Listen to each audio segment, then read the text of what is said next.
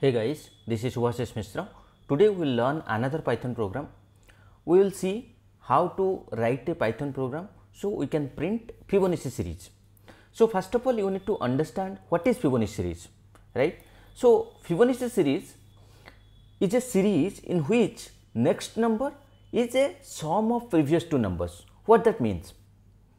Fibonacci series is a series in which next number is a sum of previous two numbers. So let me explain you more, right? So it will always start from 0. So your Fibonacci series will always start from 0, okay? Then it will be 1, okay? Then what will happen? It will be like sum of this number, whatever number we will write now, it will be sum of previous two numbers. So 0 plus 1, what it will be? So 0 plus 1, it will be 1, okay? So how the series is going? 0, 1, then 1. What will be the next number? It will be sum of these two number, right? 1 and 1. So what will write? 1 plus 1 is equal to 2, okay? Then what will be the next number? Again it will be sum of this and this, right? So what we can write?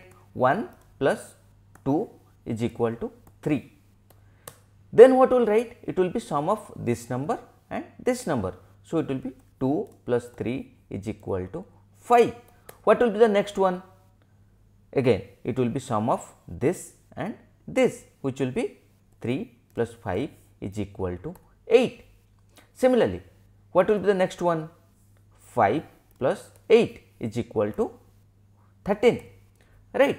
Similarly, if you want to add again 13 plus 8 equal to 21. So like that it will continue, right? So a Fibonacci series is a series in which next number is sum of your previous two numbers. So how it will look? If we will just write, it will look like this: 0, then 1, then again 1, then again 2, 3, 5, 8, 13 and so on, right? It will continue. So how many numbers you want to write? Till what number you can write? For example, 10 Fibonacci series you want to write for 10 numbers, right? You can write for 10 different numbers. Here we have written 3, 6 only for 8 digits, 8 numbers, okay? So let us see how we can write it through a program, okay, through a Python program, okay? So first of all, what we will do? We will take one number, okay? So let us take n is a variable and we will assign 5 to it, n equal to 5, okay? Then we will take another two variable. The first we will take one variable name as first, and then we will take another variable name as second, and we will assign some value to it. We will assign 0 and 1. So we are assigning 0 to this first and 1 to this second variable, okay? Then what we will do? We will write for loop, okay? So what we will say here? For I in range, what we will say? 0 to n, n is the number, right? For I in range 0 to n, then what we will say? We will write some if loop, right? If condition I is lesser than or equal to 1, what we will say? We will say, we will take another variable, okay? Let us take it as result, okay? Result is equal to I, okay? Then what we will say? If, then we will say else. If this condition will not match, then we will go to the next condition. Don't worry, I will explain you everything, like in all other programs, right? How I will explain in the end everything. Here also I will explain you everything in the end. Don't worry.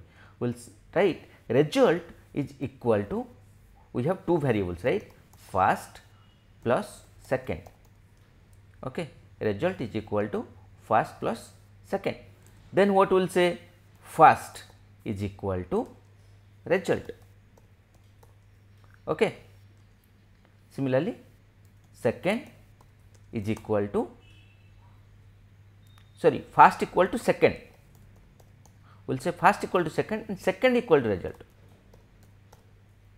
okay? Then what you will do? You will print it, okay? Print result, Okay. Before to that, you can just write one more thing. So, here you can just write print, it will just to look good, right? Print Fibonacci series, okay, something like this you can write, and let us execute. Now, we are trying to execute for till 5 numbers, right? N equal to 5 we have given. Let me execute. See what it is giving?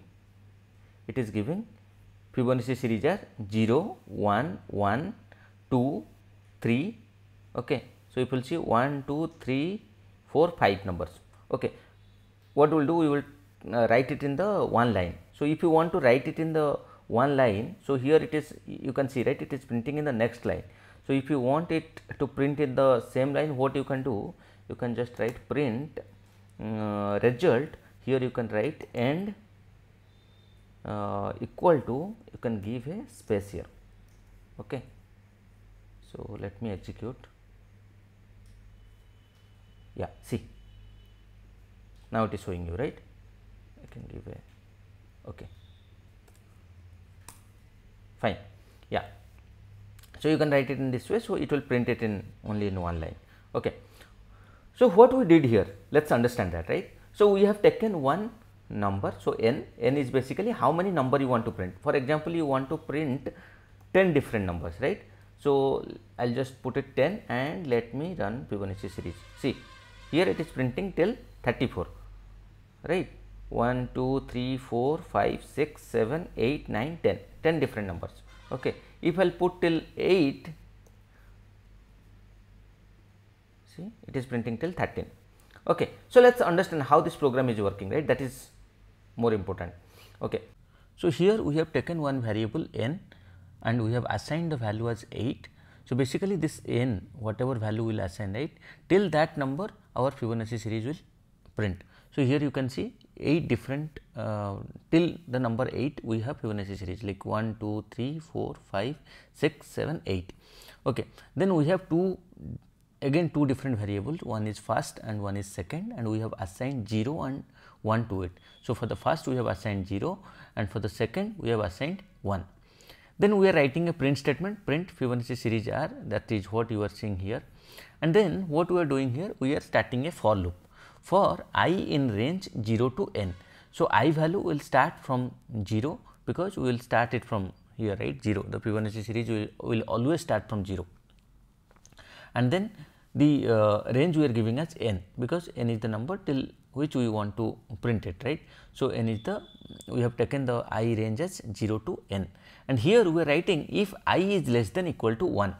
So, inside the for loop we are writing one if condition, if I is less than equal to 1. So, now what is the I value? I value is equal to 0, right. So, here we are telling if 0 is less than equal to 1, the condition is matching. So, we are printing result equal to I. What it means?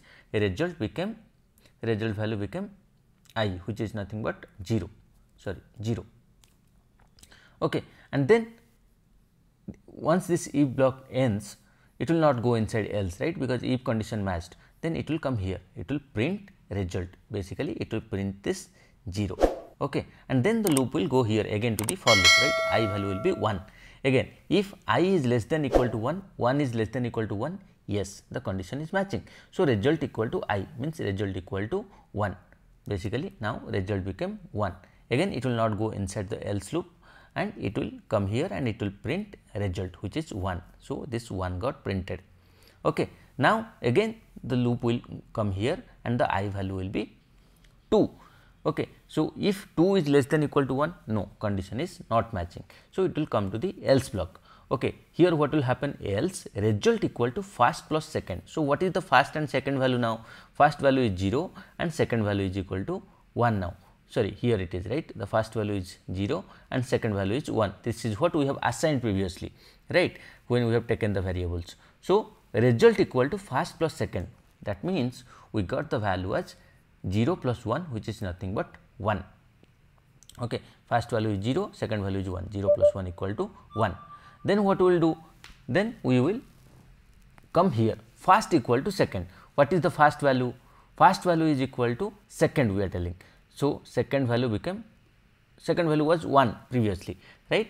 So, we will assign 1 here. So, basically in the variable of first we assign the value of second, which is 1, and in the second variable we are assigning the value as result, which is 1. That is why this value will be 1 now. Now, we will print the result. What is the result now? Result value is 1. So, that is why this 1 got printed. Now, it will come here, I value will be 3. This condition will not match, it will come here. Result equal to first plus second. What is the first value? First value is 1, second value is 1. So, result value will be 1 plus 1 is equal to 2. Then first is equal to second. What is the second value? Second value is equal to 1.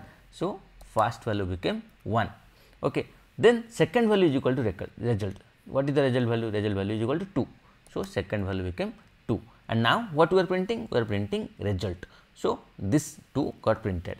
You are seeing this 2 got printed. Again the loop will come here. Now, the I value will be 3. Okay. Now, this condition will not match, it will come here, result equal to first plus second. What is the first plus second value? 2 and 1. So, 1 plus 2 is equal to 3. Now, first is equal to second. What is the second value? Second value is 2 here, right. So, it will come here and the value is 2. And what is the second value? Second value is equal to result, which is 3. Okay. So, you saw 3 here. Now, what you print? You print result. Result is nothing but 3. So, this 3 got printed. Again the loop will come here. Okay. The I value will be 4, and now it will not, this condition will not match, it will come here, result equal to first plus second. First is 2, second is 3. So, it will come as 5, and first equal to second. It means first value will be 3, second value will be result, it means 5. Okay.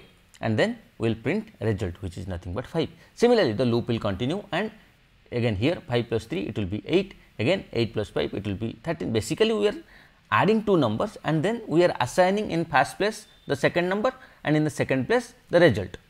Okay. So, in that way we are finding the total series of result. Okay. That is why we are telling it, sum of previous 2 numbers is the next number. Okay. So, this is how you can write a Fibonacci series. Okay.